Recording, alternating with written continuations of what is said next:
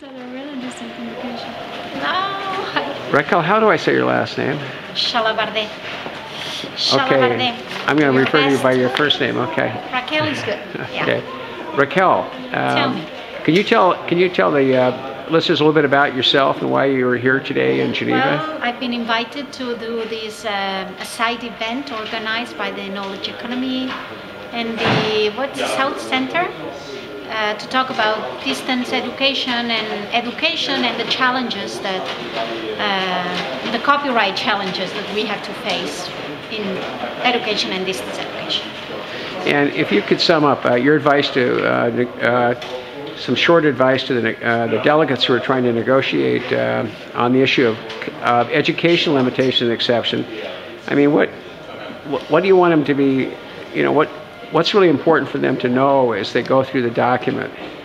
Well, I think I think they should pay close attention to the current problems we're facing the first obstacle we are facing in education nowadays is the copyright, right? Because the copyright laws were designed or drafted at a time where digital means were not used in education so much. So now we have all these laws which become an impediment to the delivery of online teaching because you have, you're restricted to reproduction or distribution or performance or face-to-face acts of exploitation.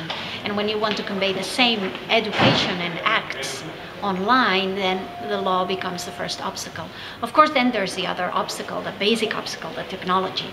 And for instance, in Spain, these last 15 years, has been a huge change in the technological access to online education. So once you overcome the first obstacle with the technology and your country, the citizens have access to digital education, then the second obstacle is copyright law, or maybe copyright law, and that the copyright laws are not prepared to ensure that the same that could be done in a face-to-face context can now be also done by online means. And I think that we should, or any delegates should think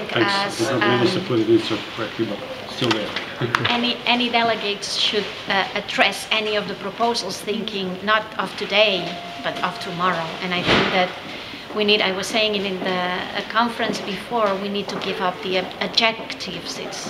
It's no use talking about education and distance education or online education. It's education, no matter what means or what technology we use. And that's what we should, or you should, delegates, make sure that is addressed properly today, so as to ensure the education of tomorrow. Something like this. Thank you, Professor. Is there anything you want to add before we conclude the interview? No, no, that'll be all. And now it's your job.